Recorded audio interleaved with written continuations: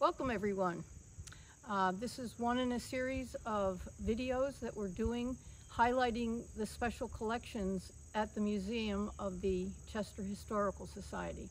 My name is Marta and I'm a trustee with a focus on a very important member of our community for many years by the name of Constance Motley.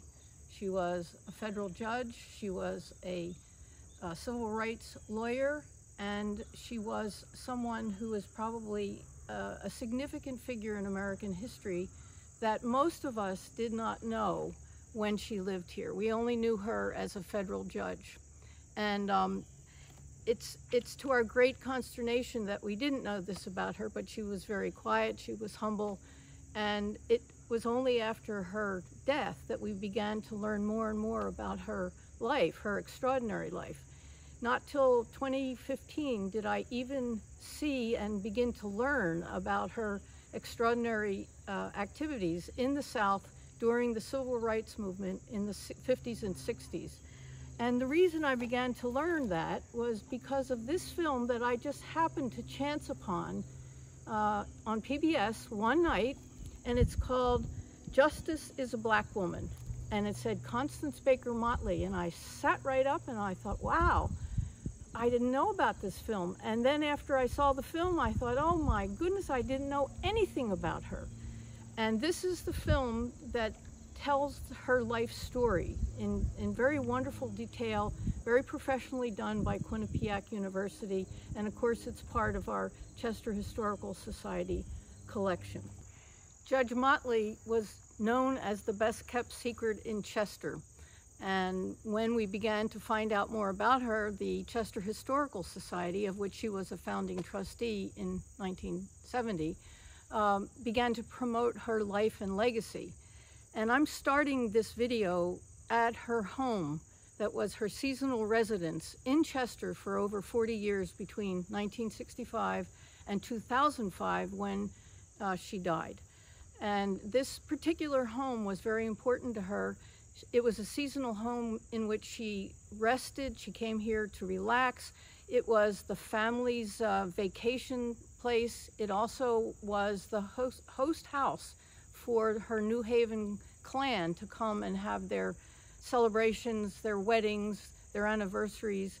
And it was also a place where her courtroom clerks could come and have moot court, talk about cases, rest and relax. I've interviewed several of them, and they loved this house as she, as she loved it, and made them feel comfortable here. We really don't know much about her life and legacy, and especially her important place in American history. But I will bet, while you may not know the name Constance Motley or Judge Motley, I'm certain that you will recognize a very important nationally known case that she was responsible for. And that happened in 1977 when she was a federal judge in the Southern District of New York, and she caught the case of Bowie Kuhn versus Melissa Ludke, who was the sole female reporter at that time. She worked for Sports Illustrated. And the case occurred after the 1976 World Series where the Yankees played the Dodgers, and Melissa Ludke was not allowed into the locker room to interview the players, including Reggie Jackson, who had hit 3 home runs. It was in 1977 when this case finally came to its conclusion, in which Judge Motley famously ruled in favor of Melissa Ludke and said if Melissa Ludke, a woman, could not enter the locker rooms of Major League Baseball, no one could. And with that, Bowie Kuhn gave in, and from that moment forward, all female reporters were allowed entry into all Major League sports. And this is a case that everyone knows, and they know the judge by the name of the baseball judge. So if you don't know anything about Constance Motley, you probably do know that. And in fact, she was so much more than that. In order to better understand the exhibit at the museum, where we'll go after we leave her residence here, it's important to know the stages of her life. It'll make the photographs much more interesting. She was born in 1921 of an immigrant family from the West Indies. and she went to school in New Haven, and she graduated with high honors but could not afford to go to school. A wonderful philanthropist in New Haven heard her speak one time at the Dixwell Community Center and decided that, you know, he should help her if she needed help going to school, and of course she did. And he was very generous, and he funded her undergraduate degree at NYU, and then went on to law school and funded that at Columbia University. While she was a student, she began assisting at the NAACP Legal Defense Fund, and when she graduated as a lawyer, she became the first African-American woman to be a lawyer with the NAACP.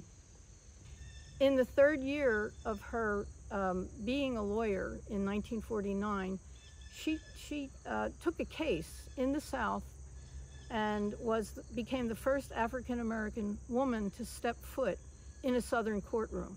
It was an historic moment. She went on from there in 1950 to create the first brief that would be used in the Brown versus Board of Education case that was brought by the NAACP Legal Defense Fund and under Thurgood Marshall's leadership. In 1954, the NAACP Legal Defense Fund helped bring a successful suit to end separate but equal, and they used the public school system as an example of separate but not equal. And Motley was deeply involved in the case, and they won it in 1954. Beginning in 1954, after the 1954 landmark decision, Brown versus Board of Education, Constance Baker Motley became the face in the Southern courtroom to argue and to enforce the Brown decision, to make segregation in public schools impossible. Her first major case that probably was a landmark decision for several reasons happened in 1957 in Little Rock, Arkansas, with the Little Rock Nine, a group of 9 African-American teenagers who wanted to go to Central High School in Little Rock. Governor Faubus decided they shouldn't go despite the Supreme Court ruling, and he called out the State National Guard, which then was confronted by President Eisenhower's decision to use federal troops to prevent the State Guard from blocking the children's entrance. They prevailed for a day or two and were under extreme pressure from the taunts and jeers of the children inside, and soon Governor Faubus shut down all the public schools so that nobody could go to school. The NAACP, under Thurgood Marshall, with Constance Baker Motley's help, went immediately to the Supreme Court and demanded that federal troops enforce the Supreme Court decision, Brown versus Board of Education. And after an entire year, an extraordinary summer session in the Supreme Court, it was decided that yes, federal troops can be used under the 1807 Insurrection Act, used recently in Washington, D.C. Federal troops could be used to enforce a Supreme Court decision. This was a major, major step forward for equal access and equal rights under law. From that case onward, Constance Baker Motley had success in all the major universities of the South, starting with the University of Georgia, when she got admitted, Charlene Hunter Galt, who you probably know from PBS NewsHour, Charlene Hunter. And she also was successful at the University of Alabama, where George Wallace stood in the doorway to block her entrance of students that she had shepherded through many court cases to get them admitted to the University of Alabama. And finally, to the University of Mississippi, probably one of the most difficult cases, where she was successful to gain entry for James Meredith to Ole Miss. And there was much violence, and again, federal troops were called out, as they were in the University of Alabama case, and she was able, after 2 years and many court battles, and even trips to the Supreme Court, she successfully led this desegregation campaign in the South. She did over 200 civil rights cases across 11 states, including 10 Supreme Court cases that she argued successfully. This was a remarkable achievement for a woman, an African-American lawyer, and she was the face in the Southern courtroom. People knew her in the South. As important as the school desegregation cases were of Constance Baker Motley, her work with the civil rights movement was probably equally important. She was an attorney for Dr. Martin Luther King, and she was at every major civil rights campaign in the South between 1955 and 1965. She assisted Rosa Parks in the Montgomery bus boycott. She went to the lunch counter sit-ins and helped the folks who were sitting in get out of jail and argued on their behalf. She was there for John Lewis when they were arrested as freedom riders in a very violent, bus integration campaign, got him out of Parchment Prison, and he remained a lifelong friend of Judge Motley. She also participated in Martin Luther King's Birmingham desegregation campaign, and in fact, she was the key ingredient in the success of his campaign there with the children. It was called the Children's Crusade, in which she was able to convince a circuit court judge that the children should not be expelled from school for protesting. And in fact, she got him, Judge Tuttle, to vacate their expulsions. Martin Luther King noted that this probably turned the tide for the civil rights movement in 1963, and in fact, it was obvious by August of '63 that the March on Washington, to which she was given a private pass by Dr. King to be on the stage with him, that this was a person of great legal finesse and a great strategist. And this is important, and it goes right on through to the Voting Rights Act, in which she walked from Selma to Montgomery, the first 10 miles, with Dr. King and John Lewis, which resulted in the 1965 Voting Rights Act. In fact, Congressman John Lewis held Constance Baker Motley in such esteem that he wrote this and had it on his congressional website page when Constance Motley died in 2005. He said, quote, "In the heart of the American South, during the early days of the civil rights movement in the late 50s and 60s, there were only two lawyers that made white segregationists tremble and gave civil rights workers hope: Constance Baker Motley and Thurgood Marshall," unquote. When Constance Baker Motley lived in this house with her family, she was the recipient of many awards, and there were many important activities that she engaged in while she was here. And I just wanted to point out a few of them. In 1993, she was inducted into the National Women's Hall of Fame. In 1997, she was inducted into the Connecticut National Hall of Fame. She also probably wrote much of her autobiography, this book called Equal Justice Under Law, in this house. This is one of the most important histories of the civil rights movement, and also her commitment to the 14th Amendment, which was about equal justice and due process. And most of her cases revolved around that amendment, and she was known for her judicial acumen when it came to knowing the Constitution. She also, during this time, she wrote the history of this 1745 colonial home, one of the oldest in Middlesex County, and she did this in 1975 as a member of the Chester Historical Society, and it is now available at the Society. But it was a magnificent research piece, and there were something like 25 pages of writing and almost an equal number of footnotes. So it's well worth seeing. I just wanted to point that out because I thought she was amazing, and she did participate very much in community events here in Chester. She also was active with fundraising campaigns for candidates, and I did leave out the part about her being a political person herself. For 2 years, she was first the New York State Senate, a representative from Manhattan, the first African-American woman to be so, and she also was elected the Manhattan Borough President the year after that. From there, she was appointed to being a federal judge in 1966 by Lyndon Johnson. These were all firsts for an African-American woman. Nobody else had ever done this before. So you can imagine our shock when we realized that here was a person who had lived among us for 40 years, but we didn't know a lot of this information. So that's why I call her the best kept secret in Chester.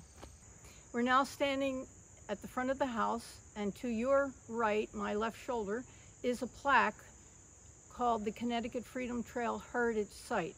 It was given by the state of Connecticut to represent one of the 145 sites on the Heritage Trail in our state, celebrating and honoring the contributions of African American people who have given much to freedom and democracy. The house itself is privately owned and is not open to the public, but the land across the street, which the Motleys owned for 40 years, is now open and available to the public as a land preserve held in trust by the Chester Land Trust. So in addition to this preserve being open to the public, it, along with the house, was placed on the Connecticut Freedom Trail. You can see the plaque right there. At the same time the house went on, and it is one site on the map. This is an important heritage site in the eyes of the state of Connecticut, to be able to have a representative of people who are trying to get free of their conditions through civil rights, through voting, through throwing off the separate but equal doctrine, and she was a major player in all of those things. The Land Trust provided an enormous amount of work to create the ceremony that occurred on October 6, 2019, but they also had the help of the Rotary and the Chester Historical Society, who helped bring together people and supported this particular event in a great way. And it's important to realize that many of the things that go on in this town now about Constance Baker Motley are joint ventures and co-sponsored by many of the town's organizations.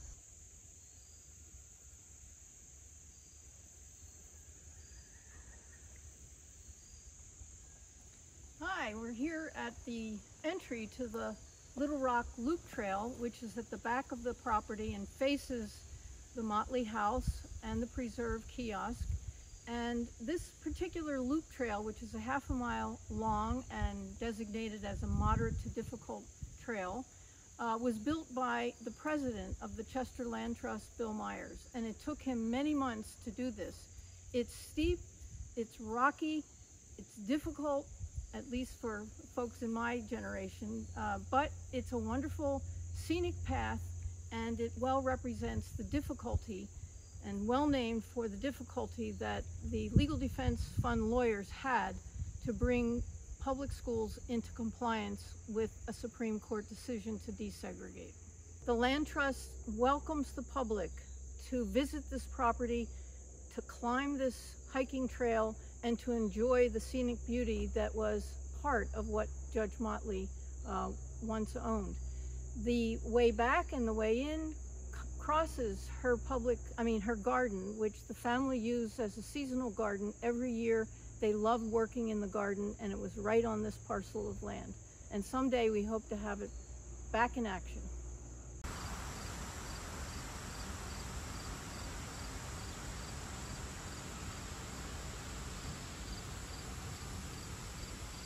So we're here in the Chester Museum at the Mill to look at the permanent exhibit on Constance Baker Motley that marks her time here in Chester, as well as provides her life and legacy. that she left our world. And it begins, of course, with her early childhood in New Haven. And we see here Clarence Blakesley pictured with her in her graduation from NYU and her entry into Columbia Law School.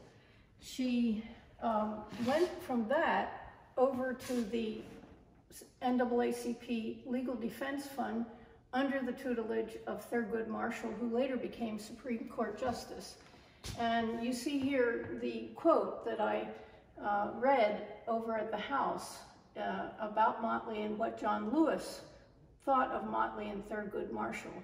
It depicts the great landmark decision of Brown versus Board of Education in 1954, and it showcases several of her school desegregation cases, starting with the Little Rock 9 Arkansas school desegregation case in 1957, and going on to the University of Georgia, of which there were 2 attempts, and then on to the University of Mississippi desegregation case with James Meredith. She not only did these school desegregation cases, but she, as I mentioned, participated in every major civil rights campaign during the civil rights movement, starting with Rosa Parks' Montgomery bus boycott. She went on to help the Freedom Riders and the sit-in activists to integrate lunch counters in Nashville and other places. She was with Dr. King in Albany, Georgia, to desegregate the city of Albany. And she was also with him, crucially, in the Birmingham desegregation campaign in the spring of 1963, where she was legally responsible for vacating, with the help of Judge Tuttle, all of the expulsions of the children from their schools, which changed the dynamics of the civil rights movement at that time in May of '63. This culminated, of course, in the Birmingham victory and the Civil Rights March on Washington in August of 1963, of which she was a special guest of Martin Luther King. After this era of civil rights effort on her part, which spanned 1946 until 1965, where she marched with King and John Lewis from Selma to Montgomery, the first 10 miles, for voting rights. And of course that happened in that year that we got the 1965 Voting Rights Act. She then became a politician for a very short amount of time, starting with the New York State Senate, in which she won election as the first African-American senator representing Manhattan, and a year later was elected to be the Manhattan Borough President for the city of Manhattan. Also an extraordinary first for an African-American woman. In that same year, '65, she purchased her home in Chester. And these are all images that were also on the storyboard out at the preserve. And you can see here that this is a remarkable collection of everyday life in Chester for Constance Motley and her wonderful family. The Rotary is mentioned in the YMCA camp, and this was a place that she used for rest and relaxation. We believe that we have had among us a very important person for a long time. And of course, we only knew her as the judge from New York. And this shows when Johnson appointed her in 1966. She became chief judge in 1982, and she went on to make rulings that affected the rights of women, the rights of prisoners, the rights of labor, and the rights of anti-war protesters. She ruled on a number of different things: drug laws, gambling, Wall Street insider trading, truth in advertising. But of course, her most famous ruling, as I explained, was her decision in the Yankees Bowie Kuhn case that finally allowed women in major league locker rooms. So this was an extraordinary time that she spent in Chester while she was a federal judge. All of this was in her past, but her judgeship was what, provided the most famous access to an amazing person. The Chester Historical Society has presented many programs on Judge Motley and has offered programs to other organizations about the life and legacy of Judge Motley. We also, in this museum, offer anyone who wants to learn more about a remarkable human being to come and visit our collection here and to pick up some of the resources that we have. The first, of course, is this video that I mentioned earlier from Quinnipiac University, shown on PBS. It's called Justice is a Black Woman. That's in our little gift shop, along with her incredibly wonderful autobiography written in 1998, published in 1998, of her life in the battle. This is her description of what she did. There's only been one biography of her. It's called Constance Baker Motley, One Woman's Fight for Civil Rights and Equal Justice Under Law, written by Gary Ford, who helped put together this documentary. It's a wonderful collection of her mostly civil rights work and her law legacy that she made as a civil rights worker and then later as a federal judge, but mostly about civil rights. We have many pictures of Judge Motley. This is beautiful image of her in her older age, along with another beautiful picture of her sitting on her front porch in her Chester house. This is a famous picture taken by the Hartford Courant, and it's a beautiful picture representing a life well lived.